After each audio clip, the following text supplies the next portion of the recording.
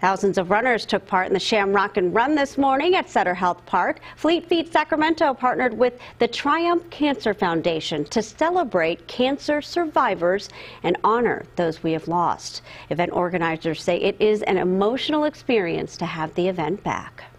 Yeah, we're so excited. I mean, the fact that we get to be here to experience it and to know that you're running for such a good cause, too. I mean, it's really exciting. And to be honest, the emotions are really high. I woke up with really high emotions this morning knowing that it's such a special thing. We got to train with so many great people, and to be part of, to be here at Sutter Park is just amazing. Yeah, it is so special. And today people ran in the Leprechaun Dash, the 5K and 10K. Then tomorrow it's the half marathon, and Good Day will be there live tomorrow morning for the race. Good luck to all the runners.